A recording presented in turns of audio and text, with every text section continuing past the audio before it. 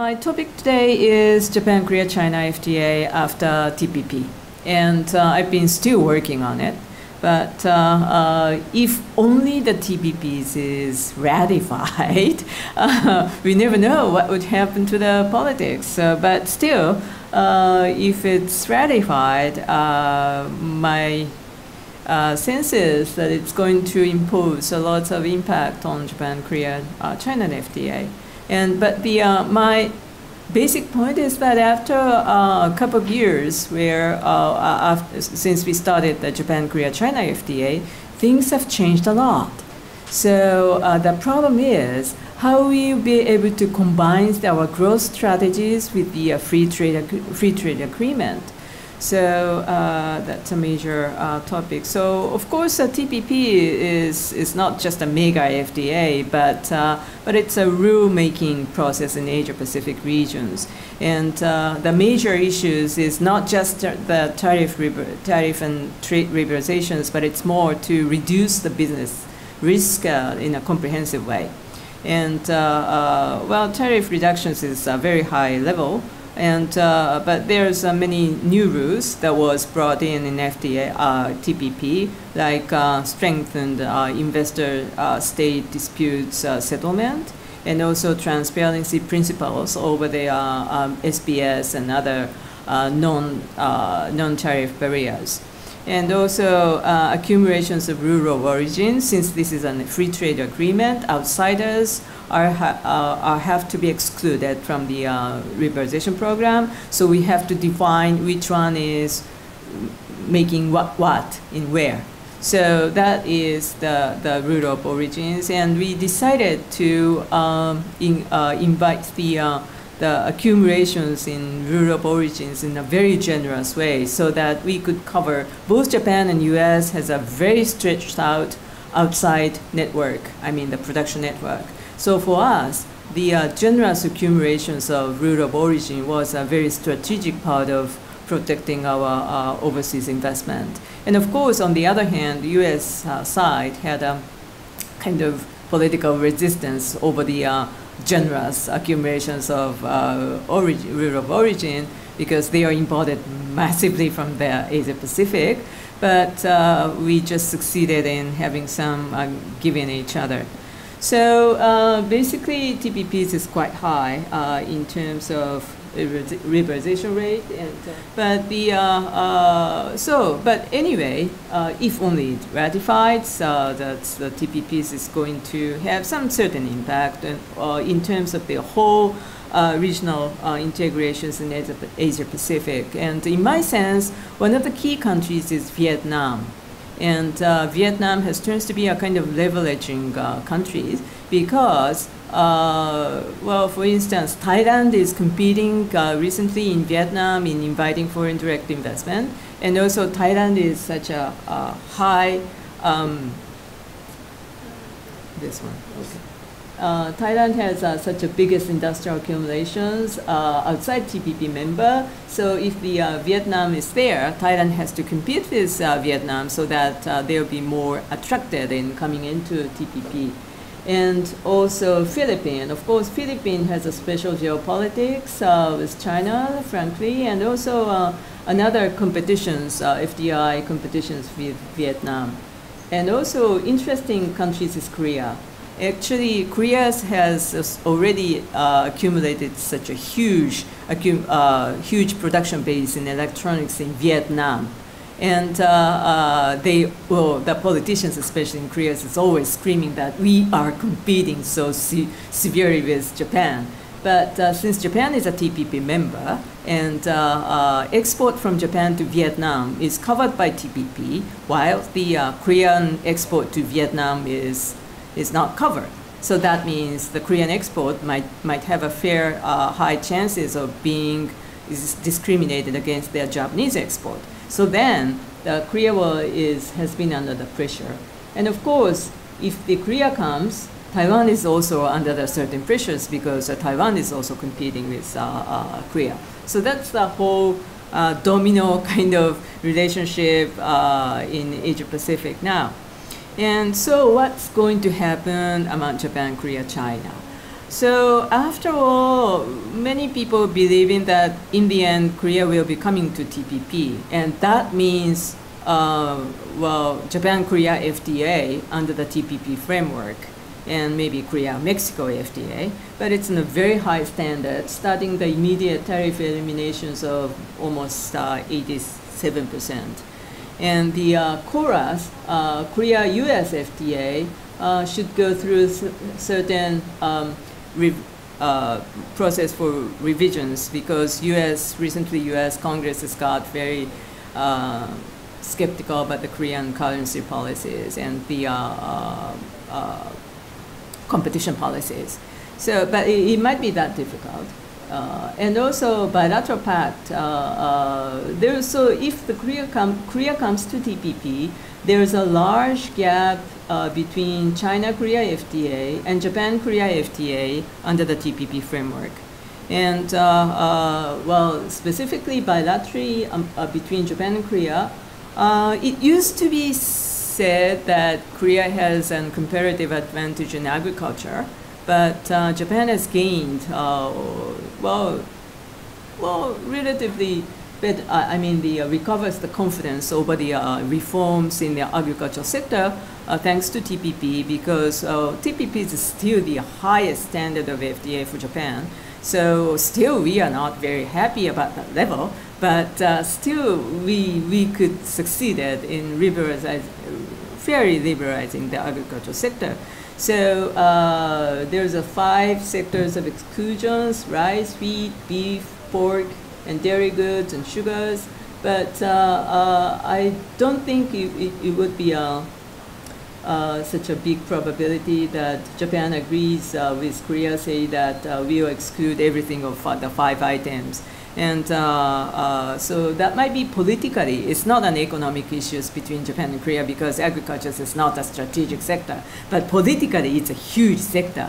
So that might be the one issues. And but anyway, there is no Japan-Korea-China FTA, so we've got to be serious about the new strategies, as Professor Fan mentioned. So what will happen to RCEP? Well, RCEP still remains as a very low level of liberalizations, and what's annoying about RCEP is the presence of India, and India is really lagging behind. Even India's is far below in terms of the liberalizations, even compared to ASEAN. So India's is one thing. And China seems to be more interested in cooperation rather than liberalization after AIIB. So we, of course, do hope, as we've done in the past, Chinese economists will be able to do their best in combining the restructuring process with the outside pressure coming from RCEP or TPP, because you've made such a success when you entered into the WTO. So many people were against it, but as a result, China has been performing very well after the entrance with the WTO, and many businesses grown up, and the restructuring was done in a certain way, while just keep maintaining the relatively higher growth. So I think China should go back to the successful experience in combining the restructurings and growth and liberalization program. And another technical issues, is the common tariff. China and Korea has been saying, even in the RCEP, that there won't be no common tariff, and the tariff should be independent of each other. And Japan and ASEAN is more interested in having a common tariff, like in a TPP. Everybody uses the same tariff, and that makes things simpler and more transparent. So that's another issues. So in terms of Japan, I think after spending so many years, finally I think we have certain fairly calculated good interface between the growth strategies and TPP, and that's why we could decide to have a TPP. For instance, well, one issue is that there are many people who believe in that Japan, Korea, China are fiercely competing each other in especially hardware manufacturing, like shipbuilding, or steel, or petrochemical, or electronics, or even automobiles, or whatever. But Japan is really getting out of this price competition at least. And then, but we have to feed our people anyway, so how we are going to do it? Well, one thing is that the manufacturing for Japanese economies is really minor. It's below 20%. It's maybe 17 or 16%, which is nothing really different from the US positions in terms of manufacturing. So we are pretty much service sector economies already. And manufacturing sector is still the most competitive sector in Japan, but it's, well, during the high-end period, it's all gone from Japan. So it's stretched out mostly in Asia. So that's why we need TPP or RCEP or the regional kind of comprehensive and regional kind of coverage. And FDIs is the most important things, rule of origin, competition policies among the members, intellectual property right, and mutual recognition agreement. And these are the things that is very related with the Japanese growth strategy, like Internet of Things, even a fintech, or the agricultural plant, or the next generation infrastructures, or whatever. So that's why we are sticking these items in an FTA rather than tariff reductions. And also, since we are the largest investors in Asia, of course, we are very interested in protecting our investors' right. So ISDS was a major issues in TPP, and also movement of persons. And this turns to be a crucial thing for Japan, because now we are getting very different than before. Well, probably I have to say this. So how we are going to try to grow, I should say. We should be more based on the knowledge-intensive technologies. And also, since we are very much in shortage in terms of not a simple labor, but especially the talented scientists. And we have to invite a lot of people from Asia to work for us. So knowledge is most important things. And also the competitions is differentiation competitions rather than the price competition anymore. So that's why the movement of persons is very important. And also, well, the CJK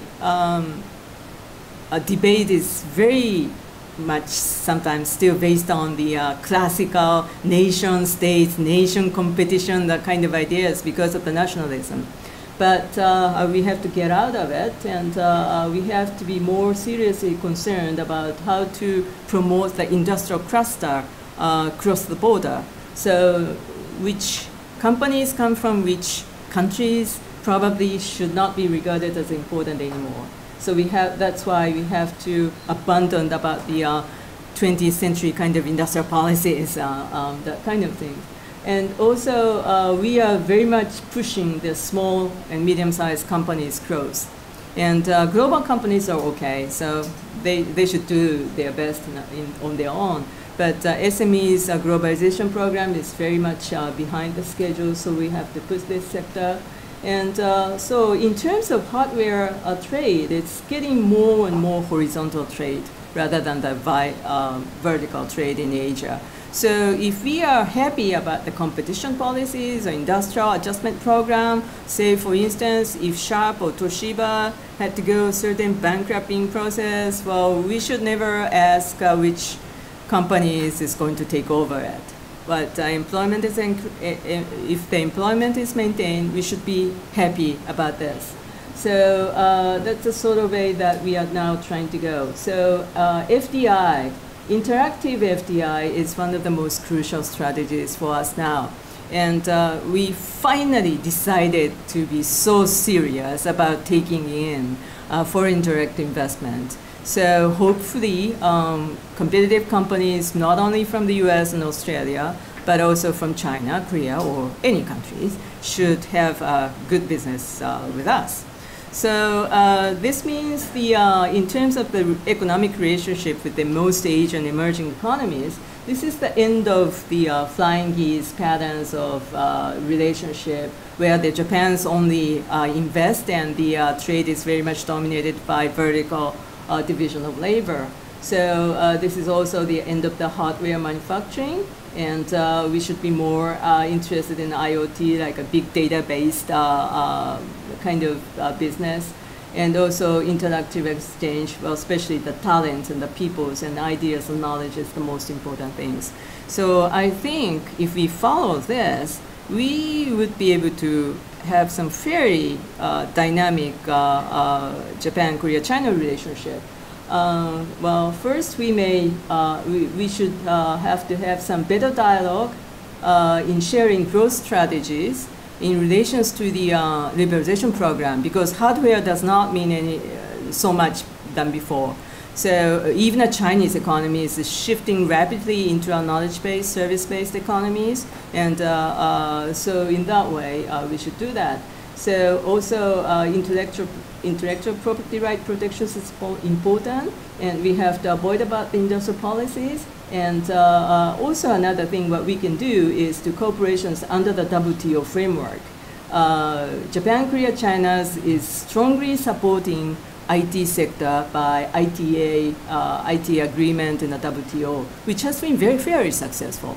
And we still will be able to cooperate in terms of service sector, TISA, in the WTO, or maybe even the anti-counterfeit trading program. Thank you very much.